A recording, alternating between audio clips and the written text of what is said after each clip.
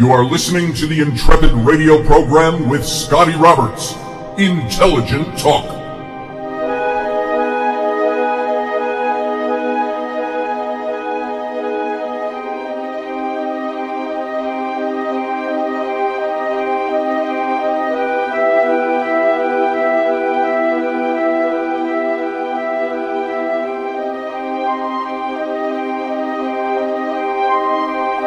Well, happy Wednesday evening, ladies and gentlemen. Thank you for joining my show. This is Scotty Roberts, the Intrepid radio program, right here on the Odyssey Radio Network. And you can come and hear the audio and listen to all the different, or find and locate all the different streams that this plays on and terrestrial stations over at odyssey1.com. That's ODYSY1.com. And you can come and join me and the Intrepids in the live simulcast on my YouTube video stream. And that is at youtube.com/Mr. Scotty Roberts. Come and join in the fun over there. And today I have a lot of things I wanted to do today to bring up. I had a couple of book reviews. I wanted to read something from a book for you. A little excerpt to give you an idea of some good things fitting into the theme of what we've been talking about the last couple of days of reading to your kids, instilling spirituality in your kids, and so on.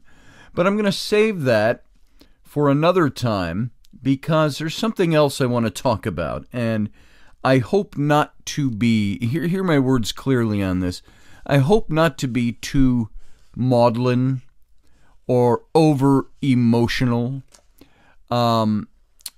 Because I want to share with you something about the death of a friend, and it dredges up emotion. And if most of you know me by now, you know that my emotions can sometimes be right below the surface on things.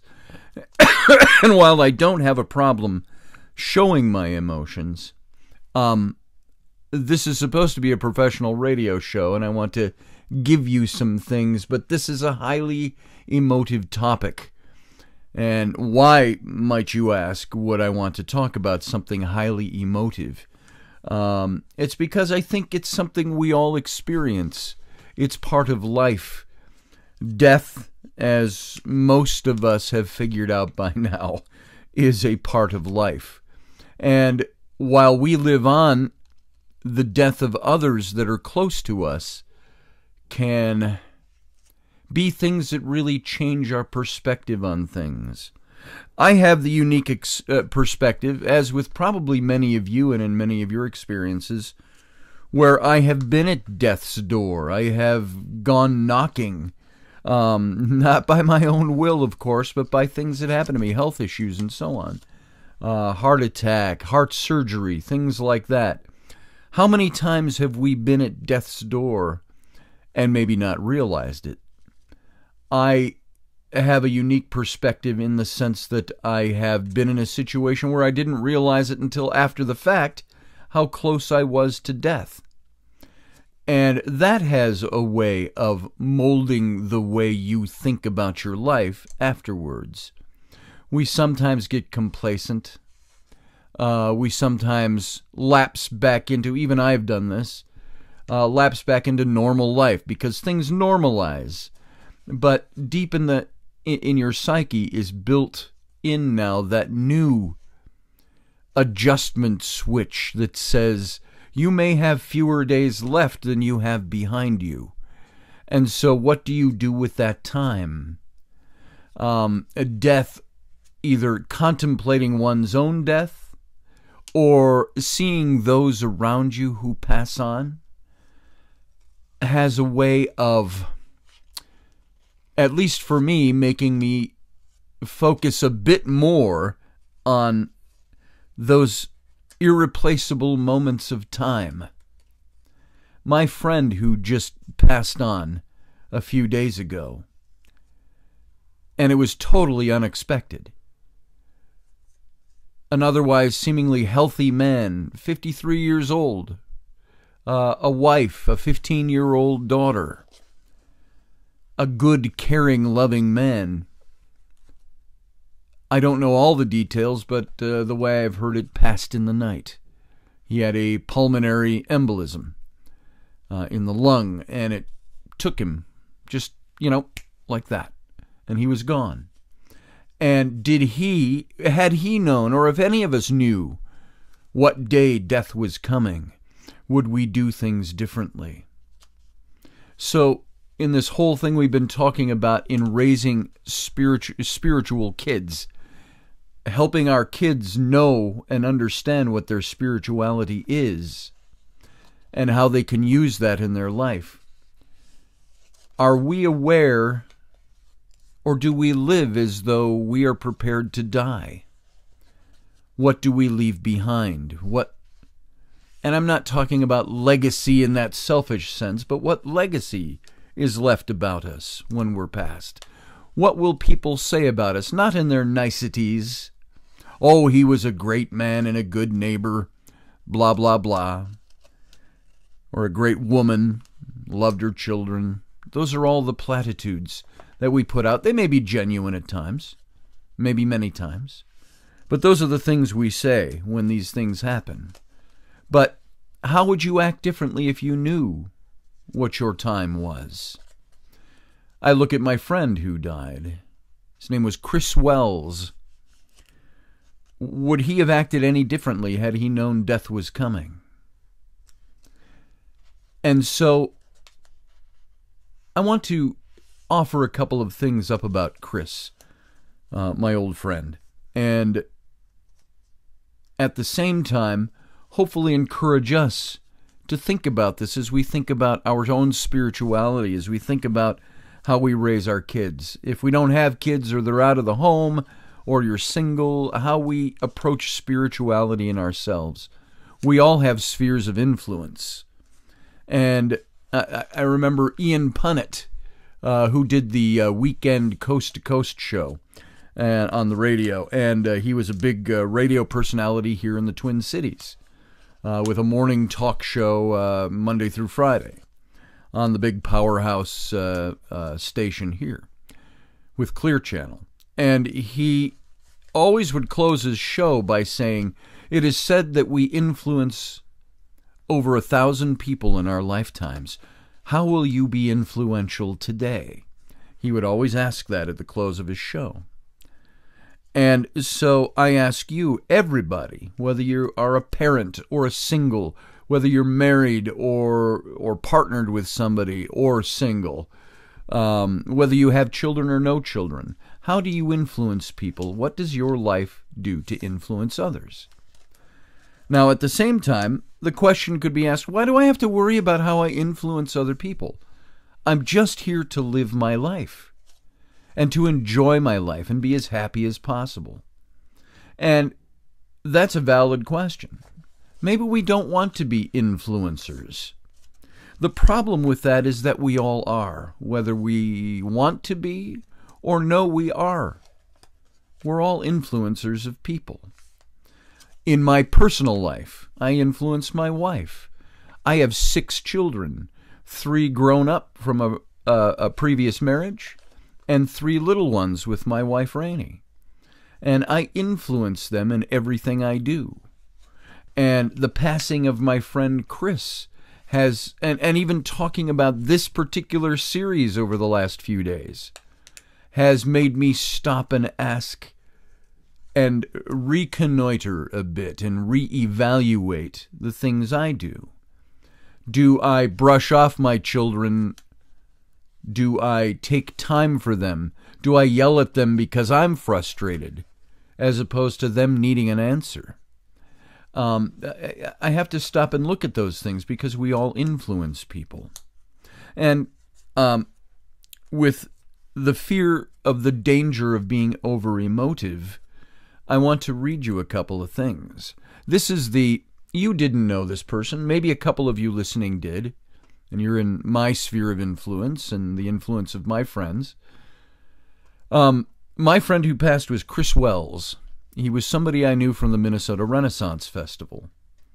Now, may I say about Chris, we were good friends. But I left the festival back in 2005, came back in 2007, And Chris and I don't think we'd spoken that whole time from 2007 until now. Not because we had a diminished friendship, but because I lived out of the city. I left the festival, so our contact became almost non-existent. And while we had a couple of niceties we shared every now and then, we just lost contact, as friends do. And it wasn't for any negative reason. It was for the reasons that I was outside that circle of friends. And we didn't brush shoulders anymore. So I read this obituary to you because I think it is helpful for all of us to take an inward look. I read through this and I said, there is not a platitude in here. This is all what I knew to be about this man. He was a genuine human being. Christopher Patrick Wells, was born on June 20th of 1966 in Minneapolis, Minnesota. And he passed away unexpectedly on November 1st of 2019, at home in Minneapolis at the age of 53. He's survived by his wife Jennifer and daughter Maggie, parents Patrick and Judy, aunts and uncles, and it goes through the list of people in his family. He is also survived by many cousins and an amazing group of friends. I'm part of that group. He worked in IT security for 20 plus years at a variety of companies, including most recently Wells Fargo. Christopher had an amazing love of life. And this is so true about him. He had an amazing love of life. He was a wonderful husband and father who grew up in Minneapolis and was so happy to share that experience with his beloved daughter Maggie. He was a graduate of St. Louis Park High School and the University of Minnesota. He was a jester who loved to make people laugh and enjoy life. He was well known for his big heart, loud laugh, and the gusto he put into cooking to make everything perfect for those lucky enough to enjoy his meals. He would go the extra mile for cooking, for a friend, for a stranger, or for anyone who needed it. This is all true about him. He genuinely wanted everyone to have the best time with him, and because of that, with Christopher around, it was easy to have the best time. He loved fishing and camping, especially the annual trips to Tetegucci State Park and his ice fishing trip with the boys. Christopher believed in chivalry, noble virtue, and giving honor through actions. And by the way, if I can put an aside here, that's the Renaissance Festival part of him that came out in his love of doing that as a craft was because of these things in his heart. There were a group of us that I would say, and many people who aren't just your carny-type festies that travel with the show, but they are people that bring certain beliefs to what they do. And this is where Chris made an impact for fun at the Renaissance Festival. He believed in chivalry, noble virtue, giving honor through actions. He worked with his brethren at the Renaissance Festival to create the Order of the Garter, to make sure those qualities lived on in others, which is a part of the legacy he leaves behind. Christopher was very excited about having recently joined the Freemasons as another way to live those qualities. He had just started his journey when it was abruptly ended. His newly found brothers of Cataract Lodge No. 2 will greatly miss him in his spirit. Christopher, Jennifer, Maggie, and Christopher's parents were lucky enough to travel for 2 weeks to England and Iceland recently, and they will treasure those moments forever. One of Christopher's fondest wishes came true on this trip when he was able to attend a Shakespearean play at the Globe Theatre. Quote, "From this day to the ending of the world, but we in it shall be remembered. We few..."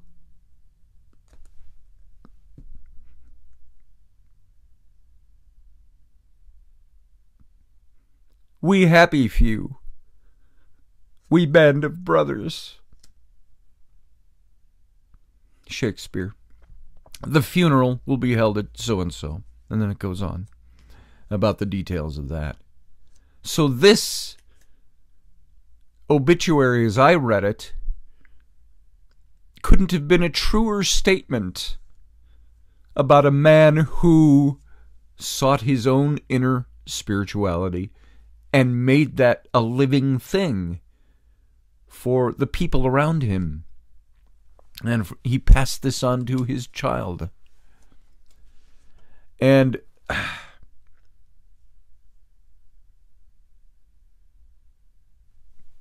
while I apologize for the audible pauses in this show, it's hard to talk about these things about an individual without that emotion bubbling to the surface. But at the same time, I'm not attempting to be maudlin or emotive for show. But I think that it embodies things that we should be thinking about and things we should be doing, and it ties in so perfectly with what I've been talking about spirituality and passing that on to our children and those around us. This is a very real thing, folks, and it is only hammered home a bit harder with the loss of an old friend. What do we leave behind? What do we pass on? It's not about what will people say about us, but what will we have left in the hearts of other people?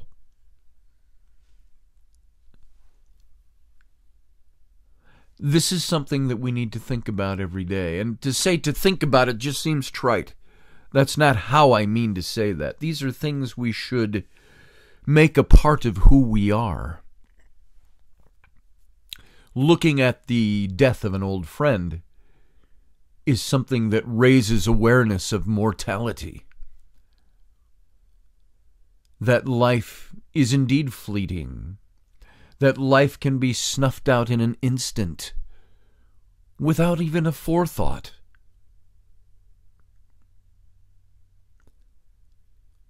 It reminds me of an old tale from the Arabian Nights. And I didn't look this up, so I'm going to try to remember this off the top of my head.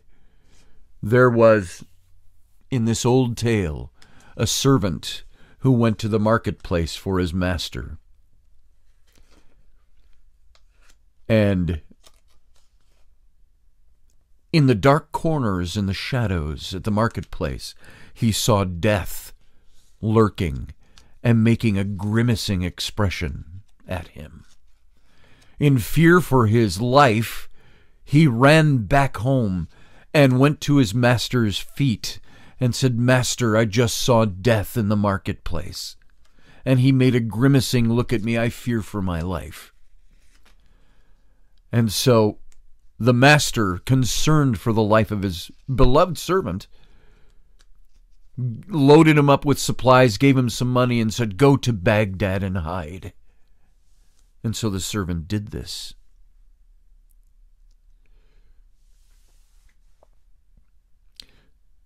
The next day, the servant died in Baghdad.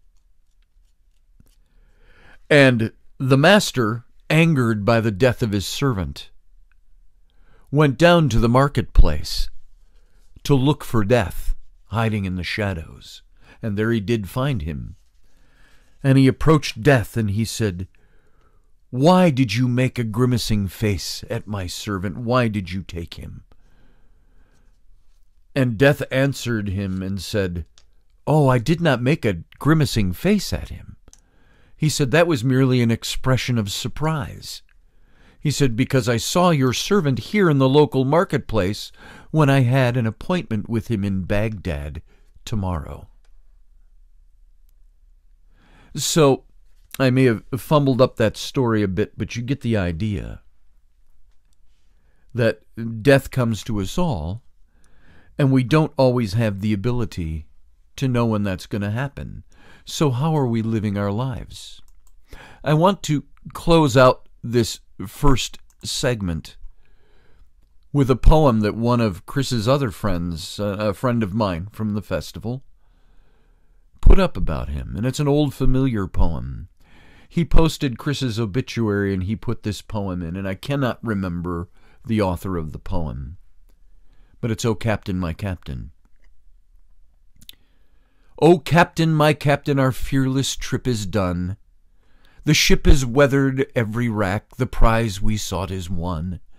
The port is near, the bells I hear, the people are exulting, while follow eyes the steady keel, the vessel grim and daring. But oh heart, heart, heart, oh the bleeding drops of red, where on the deck the captain lies, fallen cold and dead. Oh Captain, my Captain, rise up and hear the bells. Rise up, for you the flag is flung, for you the bugle trills, for you the bouquets and ribboned wreaths, for you the shores a-crowding, for you they call, the swaying mass, their eager faces turning. Here, Captain, dear father, the arm beneath your head. It is some dream that on the deck you've fallen cold and dead. My Captain does not answer, his lips are pale and still. My father does not feel my arm, he has no pulse nor will. The ship is anchored safe and sound, its voyage closed and drone and done. From fearful trip the victor ship comes in with object won. Exult, O shores, and ring, O bells. But I with mournful tread walk the deck my Captain lies, fallen cold and dead.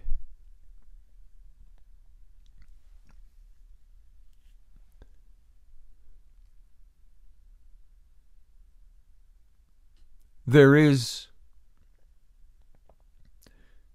in the death of a comrade, which I've experienced too many times already in my not elderly 58 years,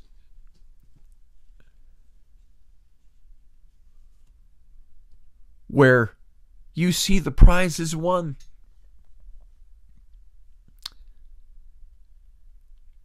Life goes on, and what's been left behind has made its impact.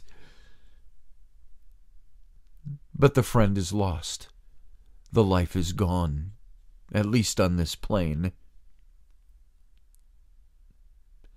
And we move on to tread with only what we have in memory and instilled in our hearts, because the person is gone from our lives, at least temporarily, depending, of course, on what your belief system is.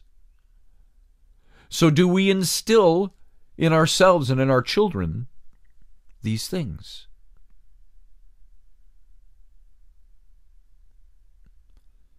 How do you appropriate spirituality, and how do you pass it on? Let's dig into that in the next segment. Sit still for 2 minutes, and I'll be right back.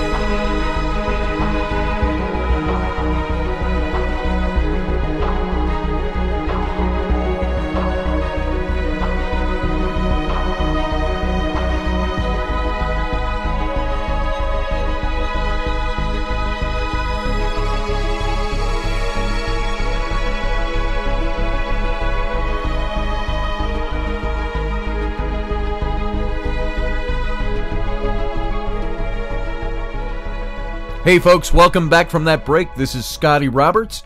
You're listening to the Intrepid radio program right here on Odyssey Radio Network, and that's at odysy1.com. And you're joining us, I hope, on our simulcast over on my video stream at YouTube, and that is youtube.com/Mr. Scotty Roberts, Mr. all spelled out.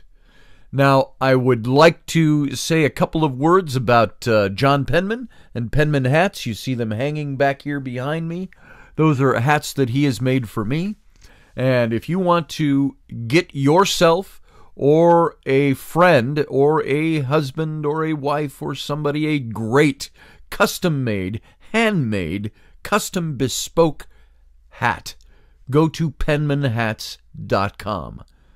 He is a friend of mine, and he is all. But I will say this: I didn't know John Penman until I bought a hat from him.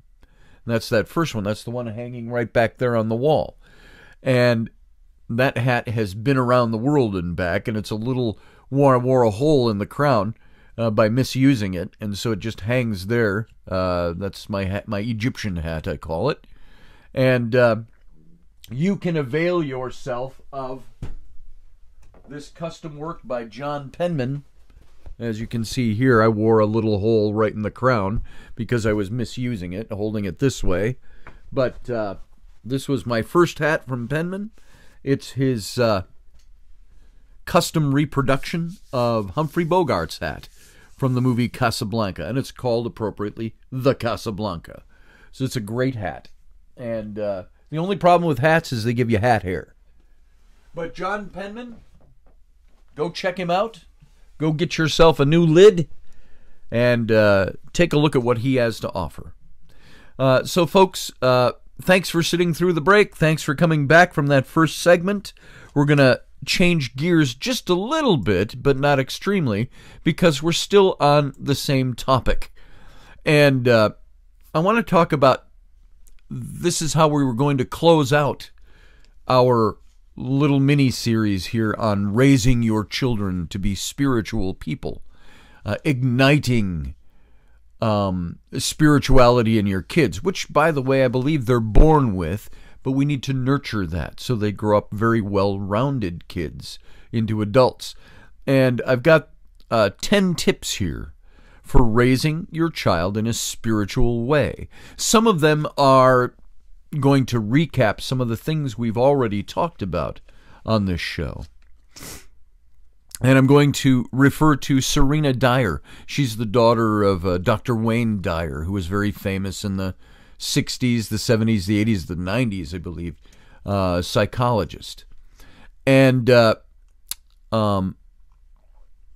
she says in my book, Don't Die With Your Music Still In You, which I wrote with my father, Wayne Dyer, we share our insights on a family life with a spiritual bent. And so I'm going to be pulling some information that she writes about. These 10 points are hers from her book, and I believe that her father was co-wrote this with her.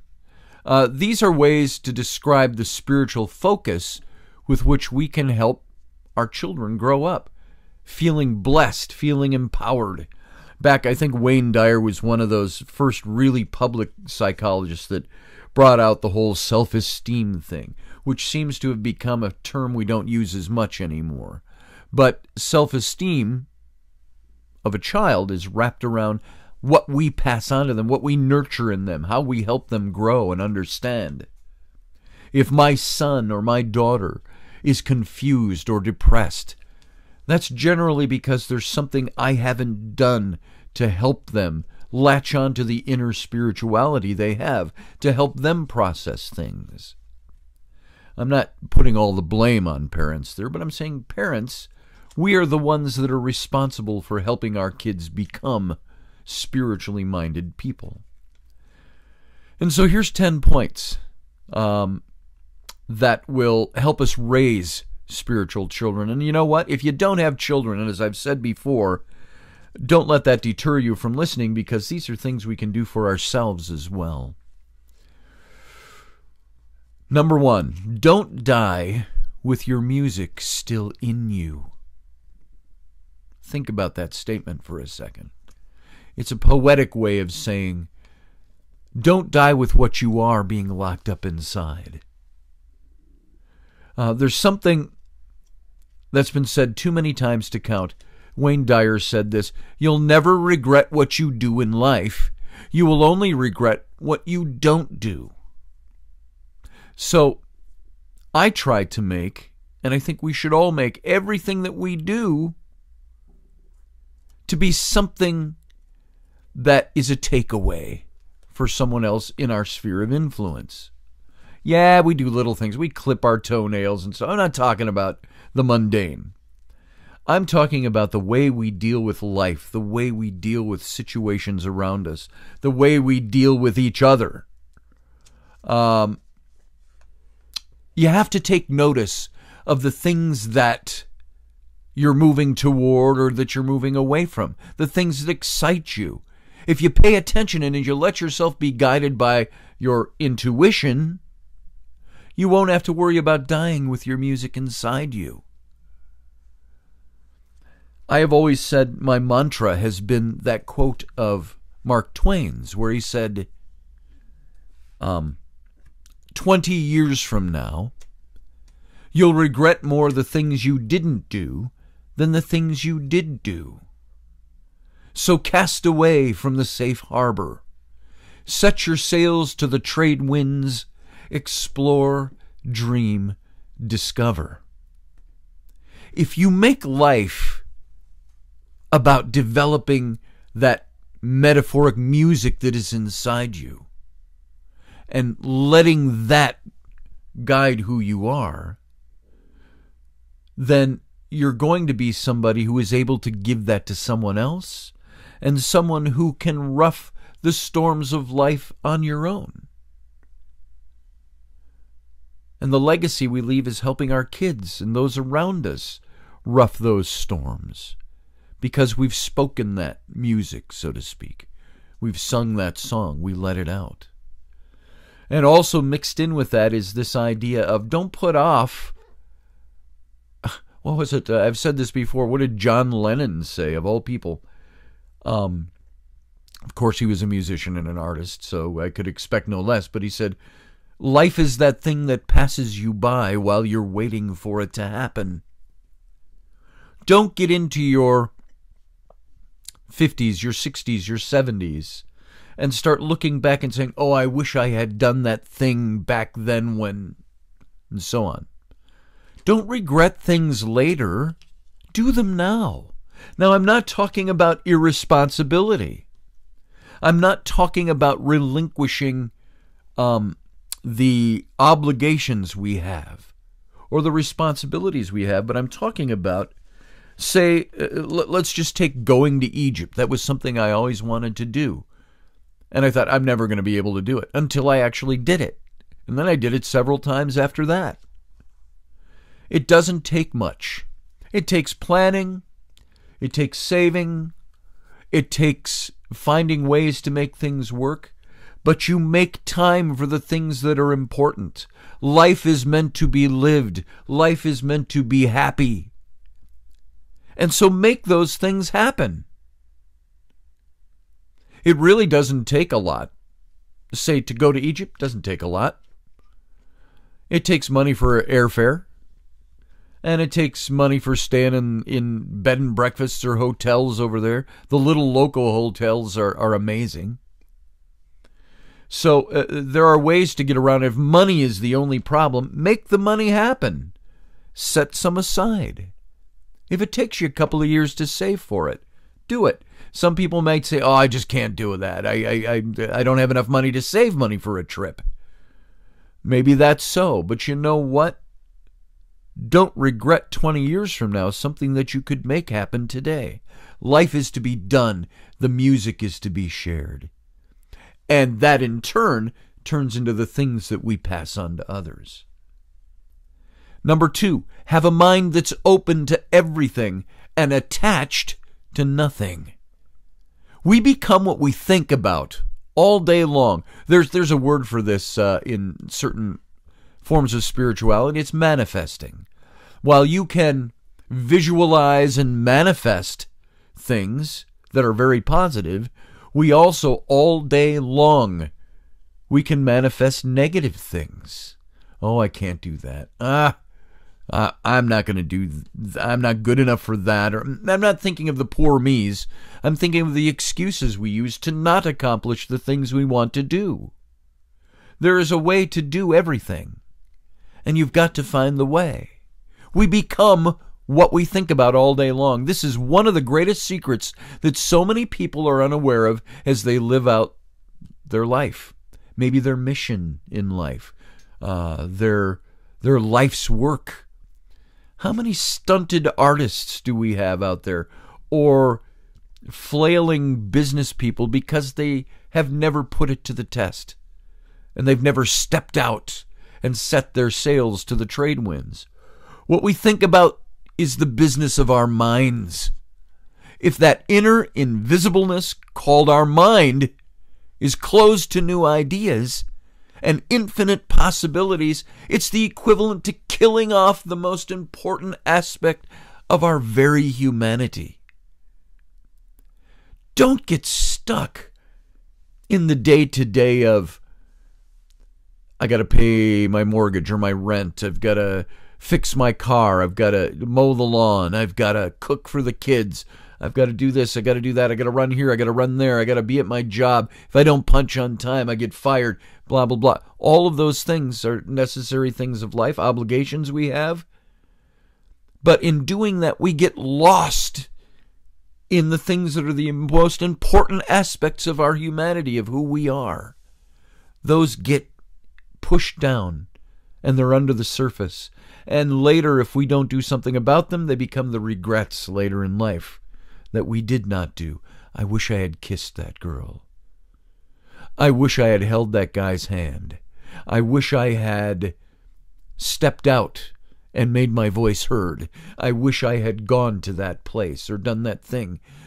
Those are the regrets we have. A mind that's open and unattached to any one particular way of being or living is like having an empty container that can be allowed to be new and endless possibilities to enter and to be explored. Those are the things that make us who we are. Don't define yourself by your limitations. God, I don't want to sound rah-rah, motivational speakerish here. That's not what I'm after. I'm just saying we all have the ability to do the things that are really the inner joys and happinesses that will make us who we want to be. And so many of us don't. Because we're just afraid to take that step, or find ways to make excuses to not take that step. The possibilities are endless. 20 years from now, you'll regret more the things you didn't do than the things you did do. Number 3, you can't give away what you don't have. It may seem impossible now, but one day, we're all going to look back at the storms we've weathered, and we're going to say thanks for that. Thanks, universe. Thanks, God. Thanks, whoever, for those storms. For many of us, it's the storms of our lives that have given us compassion. It molds our kindness and our gentleness that we otherwise may not have known. It helps us explore the unexplored. And that which we can now give away to others and our kids, especially because those are things that are inside us. We've developed those things. So take this time to develop those things. Look at the setbacks as stepping stones. Look at the things you want to do, the goals you want to accomplish, the mission you want to fulfill. What is your... Have you ever defined your own mission? What's your mission in life? The easiest answer is, I don't know. Yeah, sure you know. I don't know is always a dead excuse to me. It's the way we brush off what we already know and we just don't want to vocalize. You can't give away what you don't have. So develop what you have. Number 4, embrace silence. I've long known that there's a wisdom that's inherent in the ancient aphorism, quote, "It's the silence between the notes that makes the music," end quote. This is a truth that we all attempt to convey and pass on to our children as we seek to make our homes temples or sanctuaries of serenity and of peace amidst all the activity of the world around us. Everything emerges out of silence. Sometimes silence, not sometimes, meditation requires silence. Contemplating where you're going, what you're doing, how you're going to pass that on requires the silence. It's the silence between the notes that makes music. Number 5, give up your personal history. Our personal history, of course, is all the things in our background that keep us the same, that keep us non-changing, non-moving, non-developing, non-growing. If more of the same is not what we want, then we have to let go of our history. And when we do, we let go of all the beliefs we've had about ourselves. Beliefs which might not even be true, folks. In letting go of the past, you have to find, and you're going to find, that you're able to be more alive in the present. If you don't like where you are in life, then you have to change your way of thinking. You have to let go of your history. Now, it's been said, of course, about history, that those unwilling to learn the lessons from history are bound to repeat it. Learning the lessons of history is the process of letting go of it, breaking the chains. Some of you out there, and I know some of you personally, you have abuses from the past.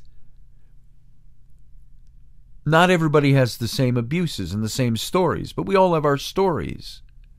But those things, abuses, bad experiences, negatives, those are the things that set us on the path of where we're going. And we many times trap ourselves in that past. It's not forgetting it, it's releasing it that is necessary. If I let my past control who I am now, I may miss opportunities. Let's use the obvious example in love. I was so burned by someone that I can never love that way again. I'll never open myself up again to a new person. And so we end up judging any new person that comes along by the patterns of the past hurts or abuses or pains. And we let that suffering in our history dictate how we treat the new person. And the new person generally will come out eventually and say, hey, I'm not that old person in your life. And it can ruin any opportunity there. That's an example of this. Give up your personal history. Hang on to it for reference points. Learn from it, but let it go.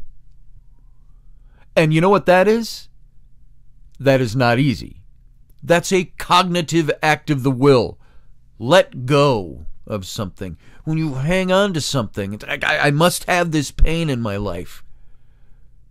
You're not letting it go. You have to consciously let go of that grip and move into something that's a learning experience from it so you can share that and become a fuller person yourself.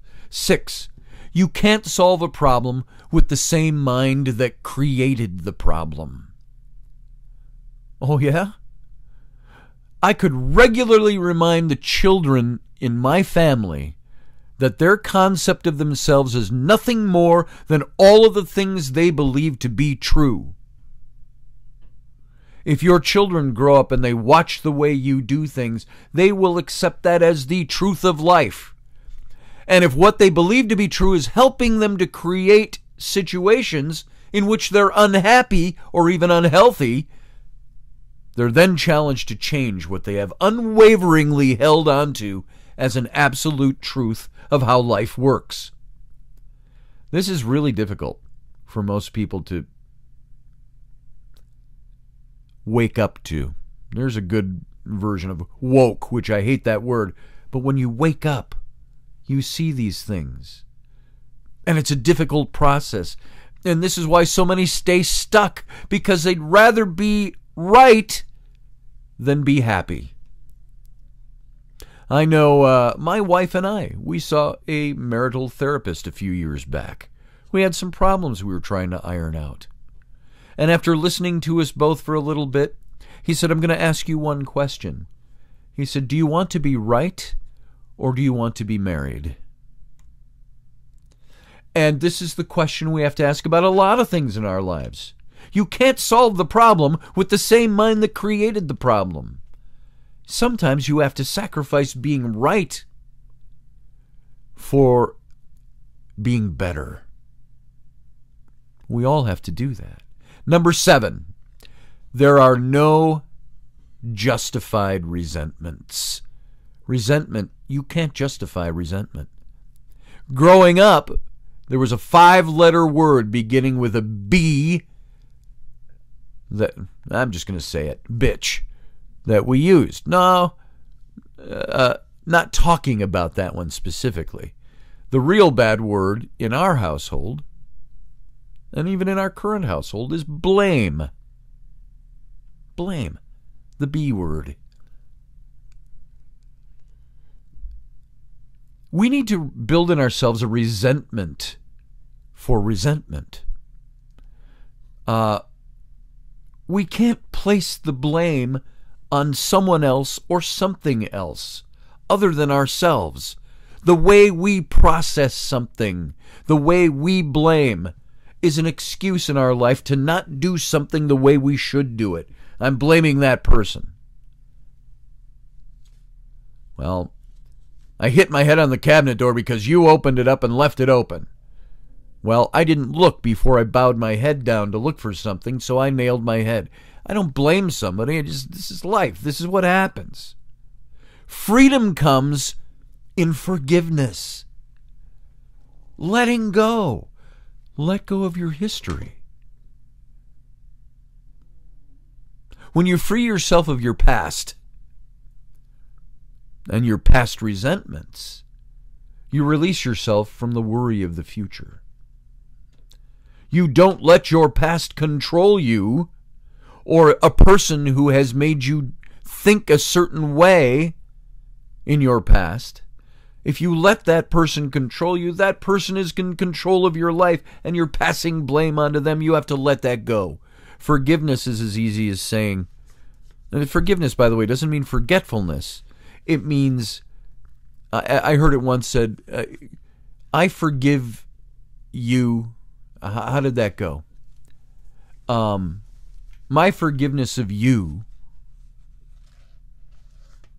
Oh, I can't remember the phrase. I'm sorry. I started on that and I can't finish that phrase. Can't remember where it went, but the idea is that I forgive whether the other person deserves it or not, in my own mind. I always said to the kids in my youth group, if you are the offender, be the first person to go back and make it right. If you are the offended, be the first person to go back and make it right. None of us are released from those things. So forgiveness is something that we do because it's good for us to forgive. You got to release the past. If you live your life by justifying your resentments, then you're not going to grow. You're not going to go anywhere. It's that same thing of releasing your past. It's that same thing of you can't solve a problem with the same mind of the problem that created the problem. You have to give up your personal history. How can you pass anything good on to your kids when this is what you do? Now we're only down to 2 minutes. I got 3 of these left. Number 8, treat yourself as if you already are what you'd like to be. This is that whole thing of manifesting. The greatest gift that any of us are granted is the gift of our imaginations. Every single thing that now exists was once imagined. And the corollary of this assertion is that everything that is ever going to exist in the future must first be imagined. In my role as a father, and in a way a teacher, I feel it's incumbent upon me to help my children understand and apply the phenomenal implications of this basic notion. If you want to accomplish anything, you must first be able to expect it of yourself. Now, am I perfect at that? No. I sometimes am pissy.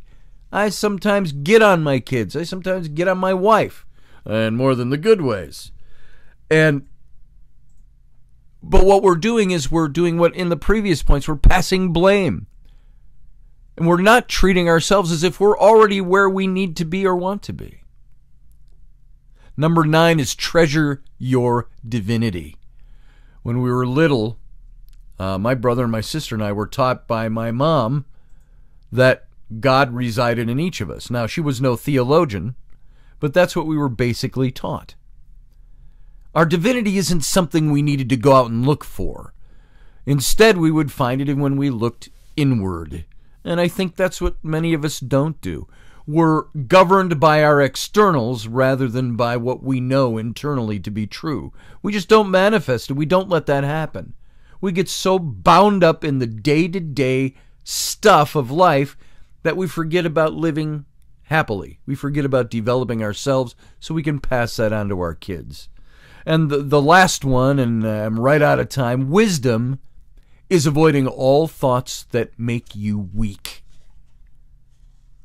All I want for my kids and all of those who are in my circle of influence is to realize that they could always choose a thought that would empower them. I want my wife to be empowered. I want my kids to be empowered, as opposed to the things that make us fragile and weak. And this is one of the greatest lessons we can all use each and every day of our lives. Wisdom is avoiding all the thoughts that weaken you. Or as the children have heard me say from time to time, your life is the product or the consequence of the choices you make. So make good choices. Sometimes we say that in anger. Choose better, you little... and sometimes it's with sincerity. So there you go. We're out of time, and so I have to wrap this up. But all of you, take these 10 points and apply them to yourselves. Become somebody who doesn't rest in the past, but who manifests who you really are in the future. Let your music play, so to speak. Thanks for listening. We're going to go out for a 23-hour break, and we'll be back. So sit tight.